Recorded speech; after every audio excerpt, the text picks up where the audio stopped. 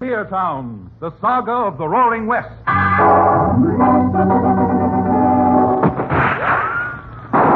Frontier Town. El Paso, Cheyenne, Calgary, Tombstone. Frontier Town.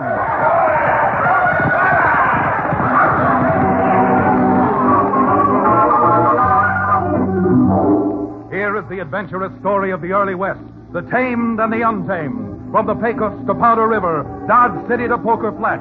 These are the towns they fought to live in and lived to fight for.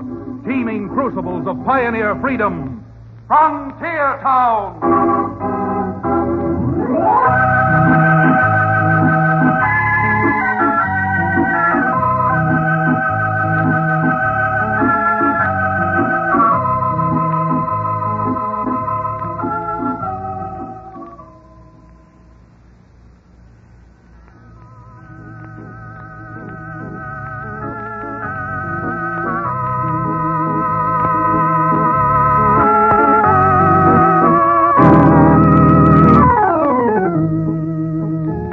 Howdy there, friends. This is Chad Remington. Chad Remington, frontier lawyer from the frontier town called Dos Rios.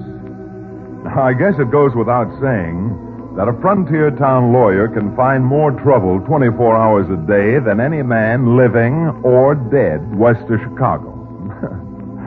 And if this weren't enough, part of my time is taken up with the running of a small cattle ranch left to me by my late father. Matter of fact, it was while I was on my ranch that this last adventure really had its start. Now, the little law office I have, I rent from Cherokee O'Bannon, the ex-medicine man who now operates the Dos Rios livery stables. I don't know whether it's because he's afraid I may run out with the rent money, or because tagging around with me he gets to see his favorite scenery, saloons. But for one reason or other, O'Bannon is most always by my side. Well, this particular morning, Cherokee was helping me round up some strays in a far canyon on the back end of my ranch. Everything seemed to be going all right. Hiya! Chad, I was thinking again. Why does a man like you with a good law practice bother playing nursemaid to a lot of cows? Well, to be honest about it, Cherokee, cows are like money in the bank, and their products sell for good money, with milk at 6 cents a quart and cream at 10 cents a pint. My, 10 cents a pint for cream. Why, for a few pennies more, you can get a bottle of good bourbon. Now, don't you tell the cows that. They might start changing their product. Counselor, how is it the cream costs so much more than milk? Well, because of the labor involved, Cherokee. Cream costs more than milk because of the labor involved? Naturally. It's harder for the cows to sit on those little bottles. Well, Billy Blue Blazes, Chad, that's about the funniest remark I've ever heard you make. Chad, we're surrounded. We're being ambushed. Cherokee, you blame fool. Let that gun alone. But they're rustlers. We're being attacked. Rustlers, my eye. Can't you see who fired that shot? Don't you see who it is coming? It's old Sam from the Western Union office. Sam? Oh, I wonder what in blazes he wants. Hiya, Sam. What's up? Howdy, boys. Sorry I had to throw that shot at you. Seemed to be the only way stopping you without chasing you another 10 miles. What in the name of my grandmother's bustle is so important that you had to stop us? Well, a telegram come for you, Chad, and since it needs an immediate answer, kind of reckon I'd better bring it out to you. Here. Thanks, Sam.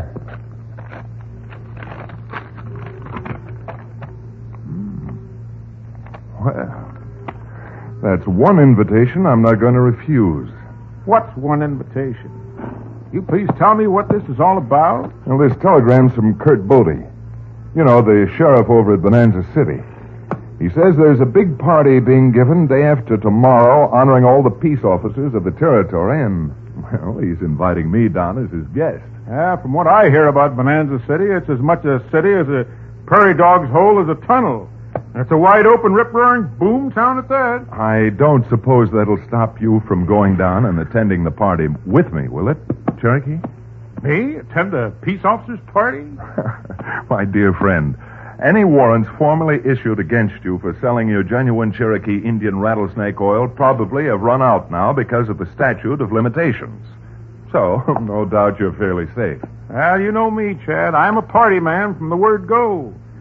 Get down there and mingle with a lot of tin badges. Well, Mister, as long as your lawyer's with you, even if they do get you, they won't hit you with more than 20 years to life. well, that's a horse of a... What? Come on, Cherokee.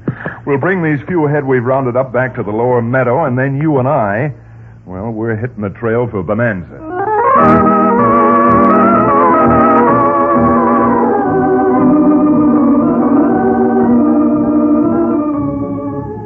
Well, I got Cherokee to Bonanza City, all right.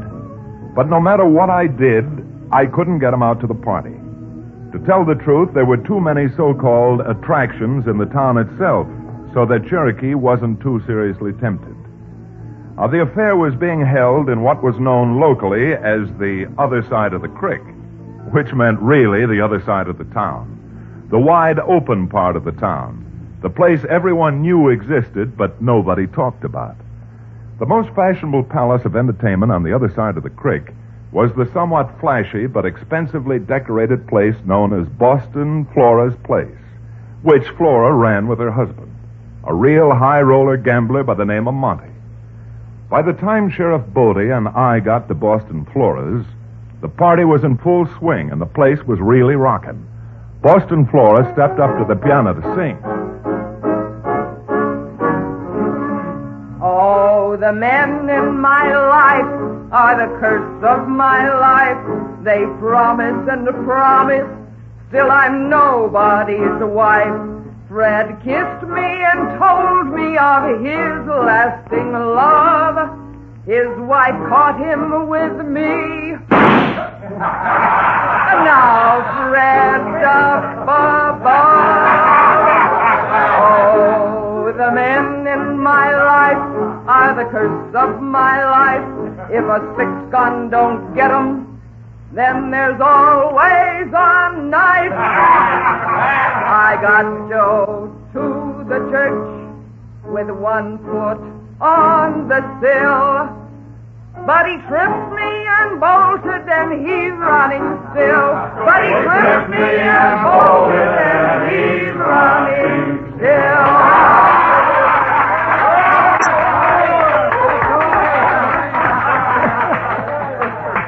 Well, Chad, what do you think? How about that? Boston Flora's pretty good, huh? She's better than good, Sheriff. She's all right. All right. Oh, yes, sirree. If there's anything to be proud of in this bunch of flea bags we call Bonanza City, Flora's one of them. Now, when I can locate him in this mob, I'd like to have him meet Flora's husband, Monty. Monty, huh? Mm-hmm. Sounds like a gambler. Oh, he sure is. A real high roller.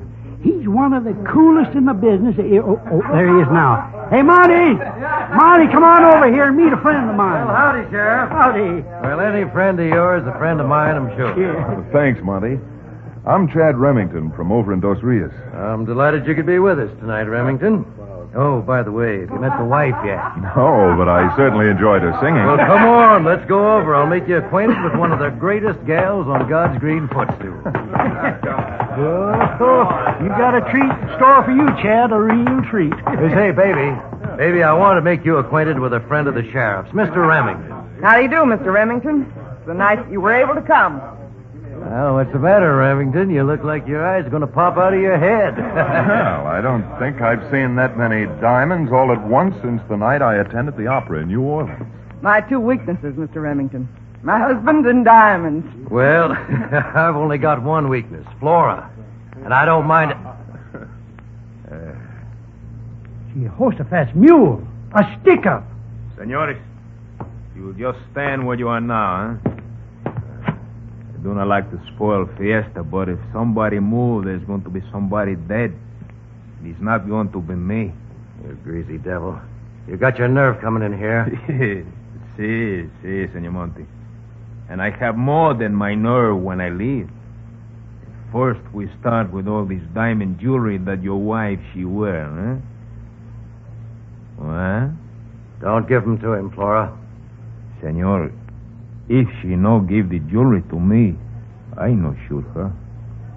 I kill you. Okay, Caballero. Monty may not look like much, but he's worth more than the rocks to me. Here. Gracias, senor. Mil gracias. And now that I have the jewelry, I take up collection of cash. We're going to start with you, Sheriff. Huh? Why, you low down. No, Sheriff. Just for a little joke, I also going to take your badge. Senor? Well, there's not much in my pocketbook, but here it is. Bueno. Like your Americanos say, every little bit she counts. You other people, I shall walk by you slowly. When I do, just drop all you got into sombrero, huh? Gracias, caballeros y caballeras. Because I do not want you to spoil your fun by running outside and chasing me. I think I shoot out the lights before I go. Come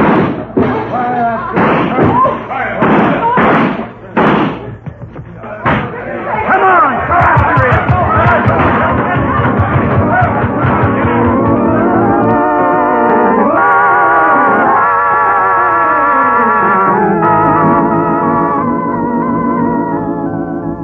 I guess there were more people hurt trying to get out of Boston Flora's inky black parlor than would have been hurt if the lone bandit had fired his gun. But enough of us made our horses and lit out after him to make the chase worthwhile.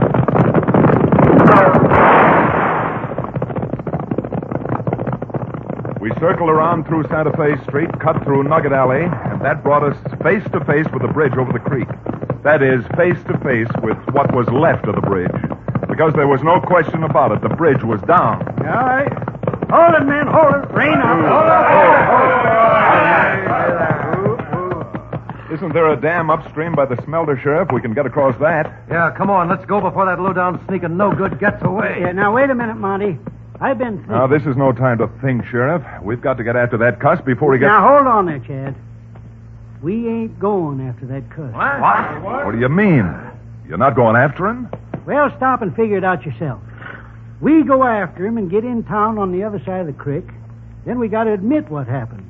That one solitary south of the border varmint stuck up a sheriff, 2 marshals, and half a dozen deputies and got away with it. Why, you bald-headed old possum. No one's stealing my wife's jewelry and going scot-free. Who said anything about him going scot-free?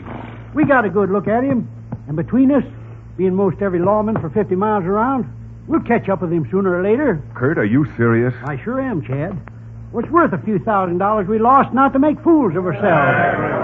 I'll be blamed if me and Flora are going to suffer because you're a bunch of knotheads.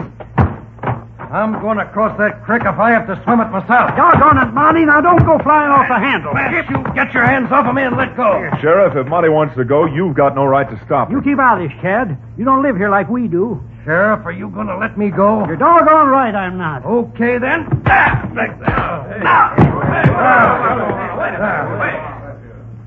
Monty, that was a mistake hitting the sheriff with that horseshoe ring on your hand. Well, it serves the old goat right. And I got an idea that this will serve you right. Why, you want some, huh? All right.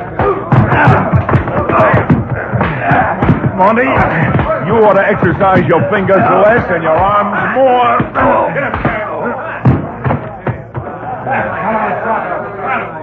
All right, fellas.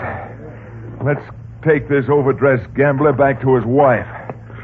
We're not going to catch the gent who pulled that holdup tonight, but we can sure do a lot of talking over.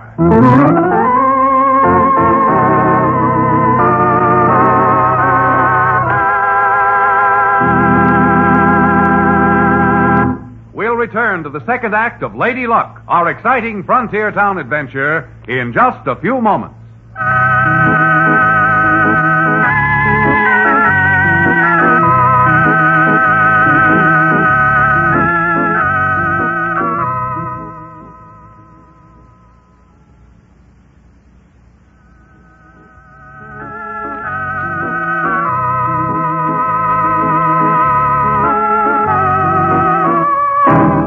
And now, Frontier Town.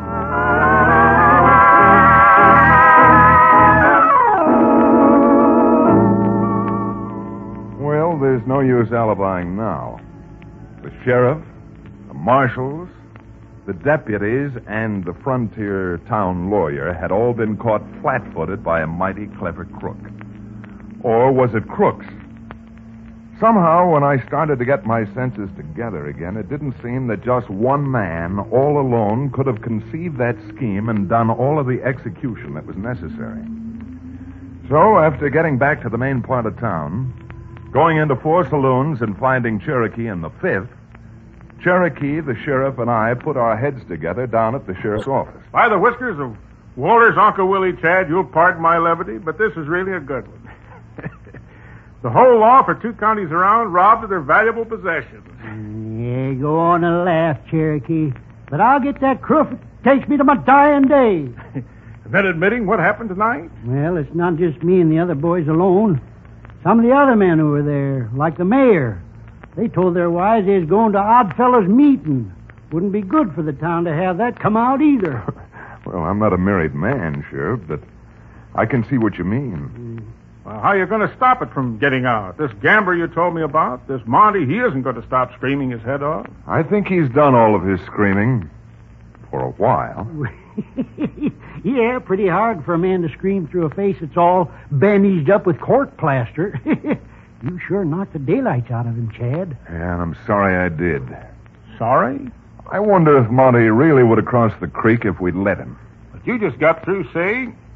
I mean, wasn't he the one who... Yes, he was the one who yelled his head off. But you know, it isn't always the man who screams loudest who's hurt most. What you mean, Chad? Well, I don't mean to sound like a school teacher, but don't either one of you remember the children's story about the man who yelled wolf? Of course I remember it. Yeah. Frankly, I don't get the connection. Well, neither do I, Cherokee, not at the moment. But, well, let's go back over everything that happened, step by step. Chad, I tell you, it's as plain as a nose on your face, or at least on Cherokee's face. Is it? Then how do you account for the bridge being conveniently cut down? Why, it's because why, somebody must have... how did it happen? Exactly. You and I had crossed the bridge not half an hour before, and it seemed to be all right. What's that got to do with Monty yelling wolf, wolf? Well, it may be more like fox, fox than wolf, wolf. Yeah, more like skunk, skunk, if you ask me. Dirty robbing polecat. Your remarks are immaterial, irrelevant, and probably true. But let's look at the facts. Who organized this party of appreciation for the peace officers? Why, he told you before, Boston Flora and her husband. Right. Now, granting for a moment that Flora and Monty had planned the little affair, don't you think they knew beforehand that the sheriff and the marshals wouldn't want to publicly admit they'd been made fools of? Yeah, but then why would Monty get in a fight with me and risk going to jail because he wanted to follow the crook? Because you couldn't have put him in jail for wanting to do what you should have done. In fact, if he were so inclined, he could probably put you in jail for malfeasance in office. Great jumping gumdrops. I never thought of that. But him and his women still had her jewelry stolen, and well, there ain't no denying that. Sheriff's right, Chad. And what's more, who was the crook? No one's ever seen him in Bonanza City before. Probably just come up across the Rio Grande. You're convinced he's a Mexican, aren't you, Sheriff? Why, naturally, Huh? You gonna tell me he ain't a Mexican? Well, the only Mexicans I ever heard talk and act like that were in stage plays. In stage play? You heard me, O'Bannon. If I'm not mistaken, there's a traveling tent show about to open in Bonanza City this week. Well, I'll be kicked by a muley cow. You mean you think Monty and Florrie hired this actor and the whole thing was a put-up job? The whole thing, including cutting down the bridge.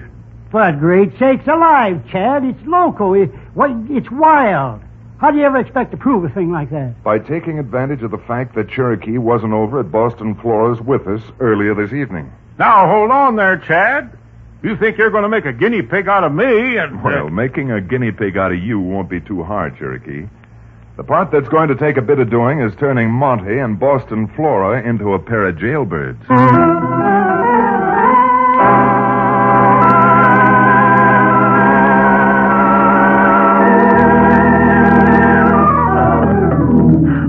Well, Cherokee squirmed and wriggled and bucked like a sunfishing bronc. But with enough money in his jeans to cut a fancy figure at Boston Flora's bar, next afternoon found Cherokee on the other side of the creek, leaning across the mahogany and... Here you are, boy. Set 'em up for the house. Honey, don't you think it's time the house sets them up for you? Madam, I'm not a man to turn down a tin roof. But at the same time, I'm not a man to quibble over a few measly dollars. I'm providently, amply provided with the wherewithal to enjoy myself. If you would be gracious enough to join me, I'd like to buy you some champagne. I don't mind if you do. Charlie, bring a bottle of Pomeroy over to the table by the window. Come on. You and I sit down.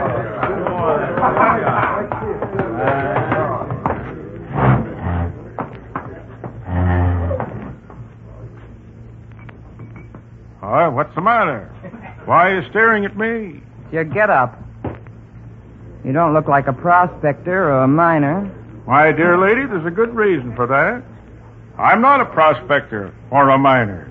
Well, most of the men around here with money get it out of the mines. Where do you get yours?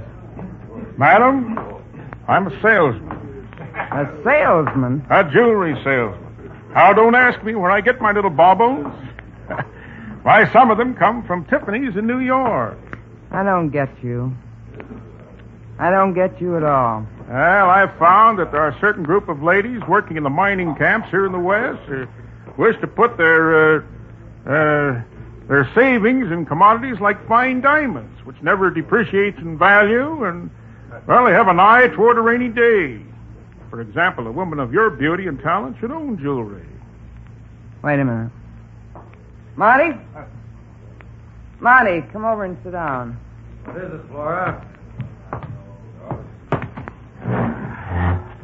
Well, what's on your mind? He says he's a jewelry salesman. Oh? Friend, I can sell you flawless diamonds at less than 50 cents on the dollar. Oh, you can, huh? Well, where do you pick up bargains like that? Well, let's just say that I picked them up. What are you, a fence? Crudely, yes. You want a deal? Well, Monty? No, thanks. But, Monty, Not today, Flora. Oh, never mind. Sorry I asked you at all, Monty. Stop wasting time on that overdressed saddle bum. Time for you to sing a song. Mister, I'm afraid I've played my cards too fast. Come back tonight and bring some of the jewelry with you. I'll handle Monty. Why? Have the stuff with you and be here at 10 o'clock. Because you and I are going to do business.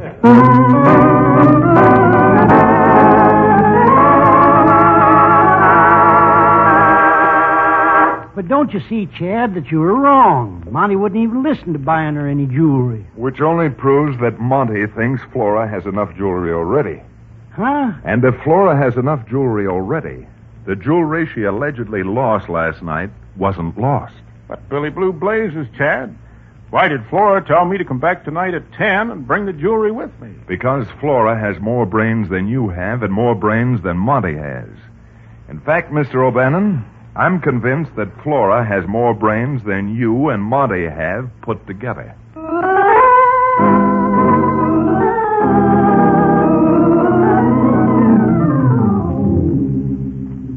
Now do you get it, Monty? Now do you see what I'm up to? Baby, I gotta hand it to you. You're the only woman I know who can figure how to have your cake and eat it, too. I'll say. Anytime she wants, she can come back and join my tent show. Thanks, Tony. And I'm doing all right here. Now, you understand everything, Tony, don't you? You seem to forget your old partner, baby. I'm the quickest study in show business. And when I meet this jewelry salesman outside and stick this gun in his ribs and I say, Senor, you put the hands up quick, eh? You'll have his diamonds and your money back all at the same time. The great part of it is the only squawk this sucker will have won't be about his diamonds. And all he'll be able to do is run to the sheriff and holler about his money. I don't imagine that stone-headed sheriff's going to do anything about that. Because he might be afraid we'd tell what suckers we made of the lot of them. Like What? Who was the sucker? Cherokee, keep an eye on the outside. Right you are, Chad. Leave it to me.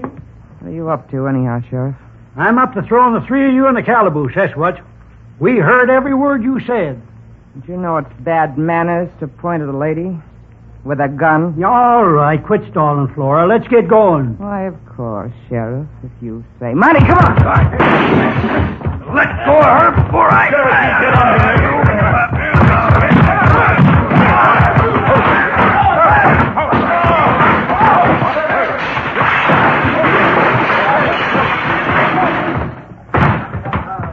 Well, nice going, Sheriff.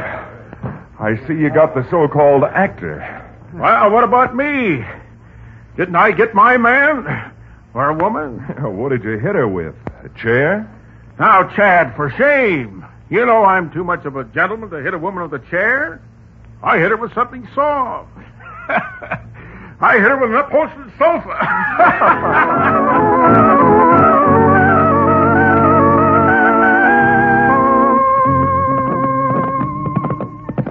Cherokee, Sheriff Bodie, and I, and all the lawmen for 2 counties around certainly owe you a vote of thanks for your help in getting the goods on Flora the Phony, the Boston bad woman. Your thanks be hanged.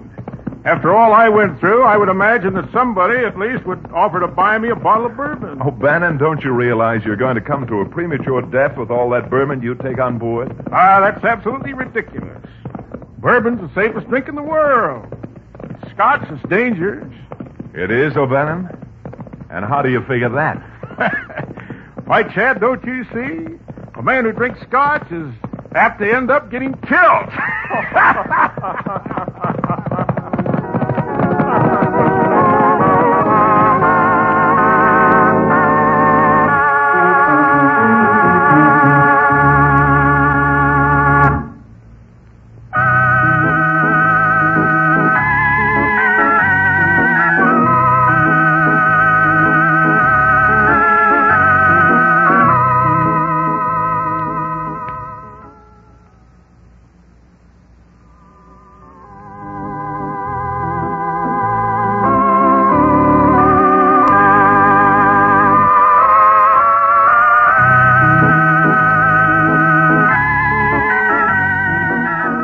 Frontier Town, starring Reed Hadley and featuring Wade Crosby, is a Bruce Eells production. Supervision and direction by Paul Franklin. Music written and played by Ivan Ditmars.